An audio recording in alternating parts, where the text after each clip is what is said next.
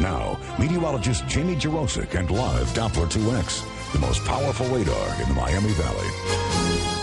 If you thought it was warm yesterday, it's going to be even hotter outside this afternoon. Temperatures are already climbing into the low 80s across parts of the Miami Valley.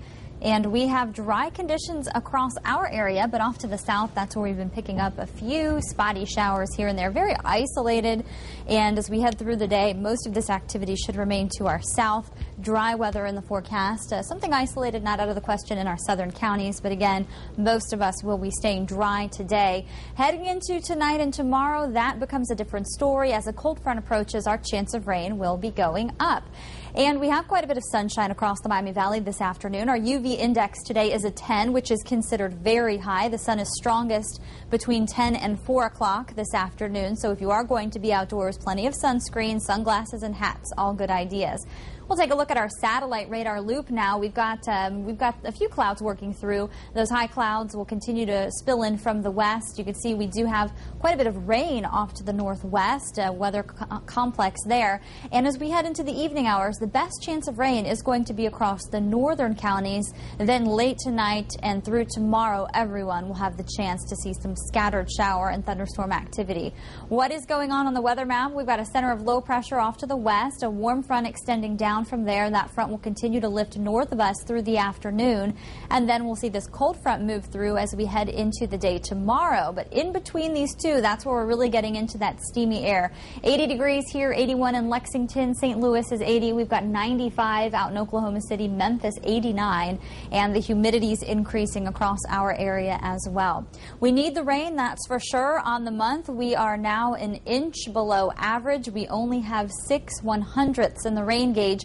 And for the year, we are 3.5 inches below average, so it's definitely been a dry period for us.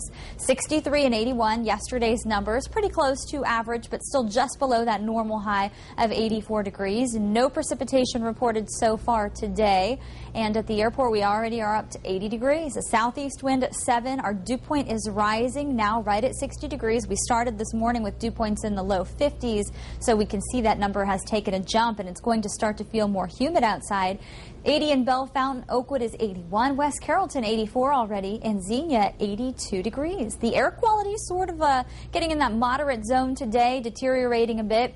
Weed and mold count, though, has come down to low levels. Taking a look at that upper level flow, we've got this big ridge of high pressure that continues to build in, so that will keep things hot today and tomorrow. We're also going to deal with the hot and humid conditions as the cold front approaches. Warm front moves north of us, hot and humid weather here, and then comes the rain late tonight into early tomorrow morning.